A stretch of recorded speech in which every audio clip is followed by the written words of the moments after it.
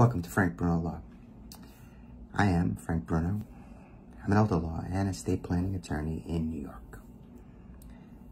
Today's topic: what you do with your estate plan is determined as much by what you will be doing in the future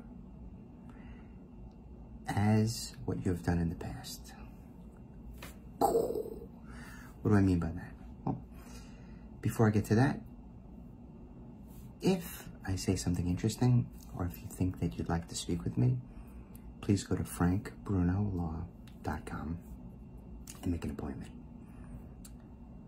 Well, if you know or have reason to believe that you're going to sell your home in 1 year, or within 1 year, we may take different steps in your estate plan.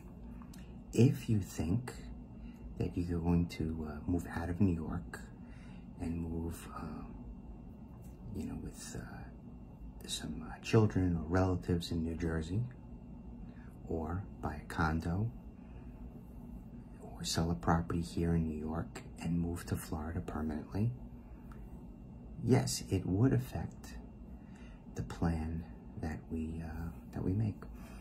Now, what you've done in your past is going to inform what we do, where you've been holding your money, what financial instruments you have, right? Stocks, bonds, brokerage accounts, IRA, self-employment plan, a series of things.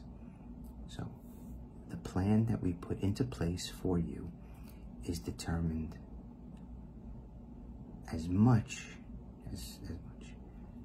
is determined by what you will be doing in the future, as well as what you've done in the past.